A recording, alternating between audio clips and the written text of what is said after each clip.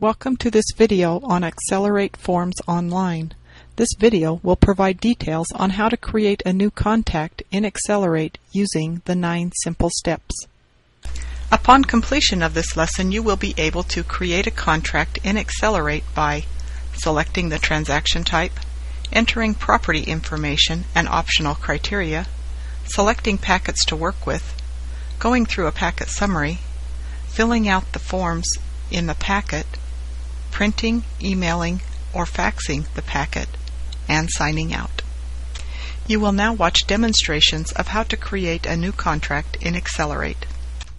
Start by logging on to Xcelerate. Please review the video of accessing Xcelerate if you need to learn how to log in.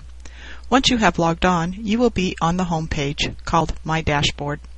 On the left side of the dashboard, you will see a navigation bar. Click on the second option from the top, which is the Create Transaction link.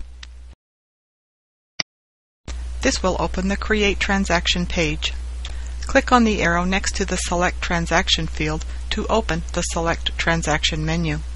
Select the type of transaction you want to create from the menu by scrolling down the menu and clicking on that option. If you are licensed in more than one state, you can select the state you would like to write your contract in. Some contracts can be written where you can pull information from the long&foster listing database to populate some of the fields of your contract. This database includes all active listings from your MLS. To use this option, click the MLS Information button on the left side of the page under Property Information.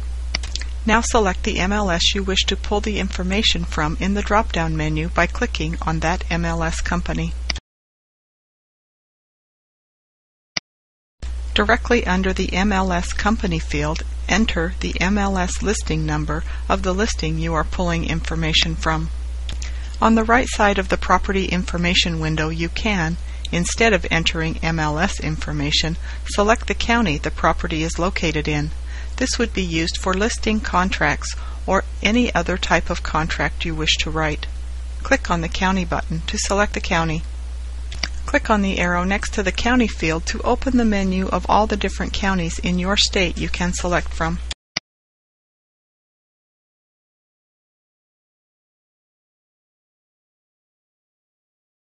Now click on the name of the county the property is located in.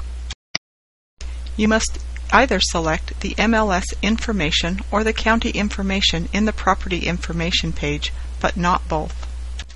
Directly under the Property Information is Optional Criteria. If you fill out this section, Xcelerate will remove some of the optional forms that will appear in the packet summary. Also, some optional forms may become mandatory. To fill out this section, click on the buttons and checkboxes next to those fields that apply to your contract.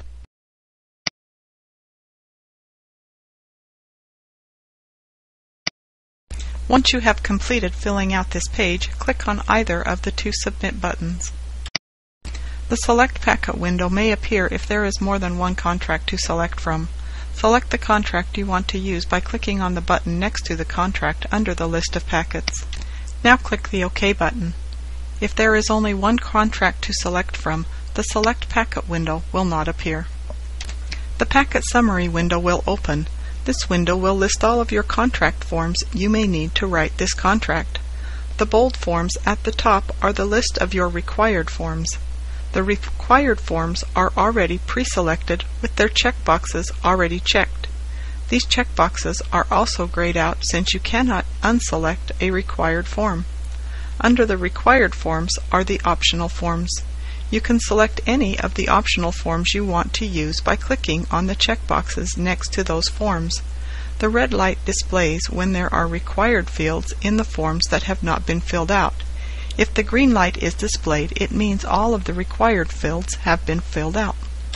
Put your cursor on the name of the top form in the packet summary and click on it. This will cause a new window to open and display the form. On the left side of the window is the form showing all of the form's wording and verbiage. This is called Form View. On the right side, just the form fields are displayed. This is called Express View. You can fill in the blank fields on either the Form View or Express View. As you fill in the fields, you will see the same wording appear on the opposite view.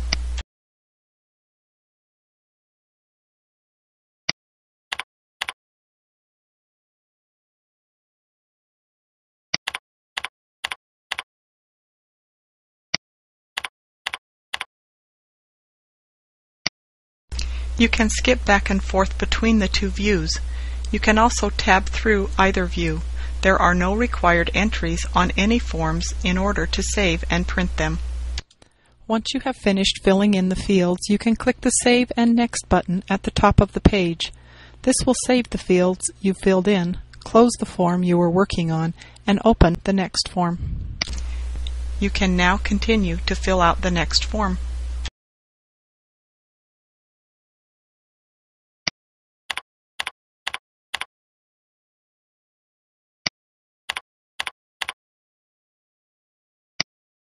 You can continue filling out the forms and saving them until you are finished. Once you have finished, click the Save and Return button. This will save your entries and return you to the packet summary page. Now scroll down to the bottom of the page to display the buttons.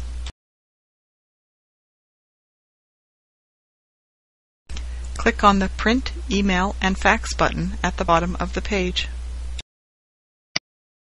The Print, Email, and Fax page will open. This page will display all of the forms you selected for your contract.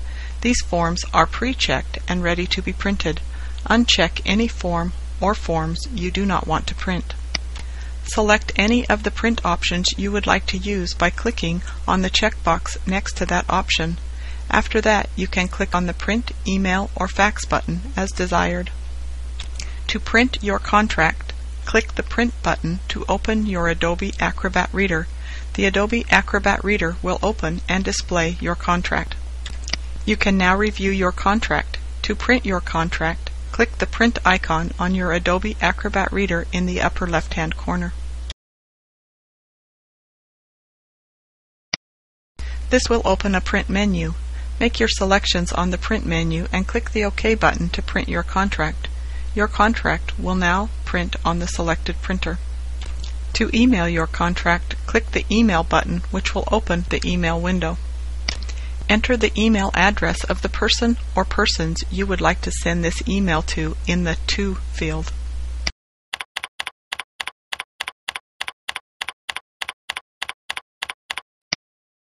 You may fill out any other of the fields you wish to use for this email. Now click the Submit button in the lower left-hand corner of the window. This will send your email to the recipients listed. To fax your contract, click the Fax button to open the fax window.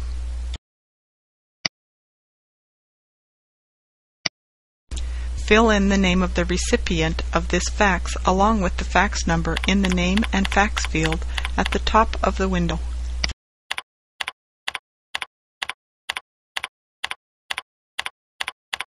You may fill out any of the other appropriate fields. Now click the Submit button to send your fax. The fax will be sent electronically to the recipients listed. To log off Xcelerate, click the Log Off link in the upper right-hand corner of the page. A window will open and ask you if you are sure you want to log off. Click OK to log off Xcelerate. This concludes this video on how to create a new contract in Xcelerate using the 9 simple steps. Additional training videos on this and other topics are on the Long and Foster Cafe. We thank you for viewing this video.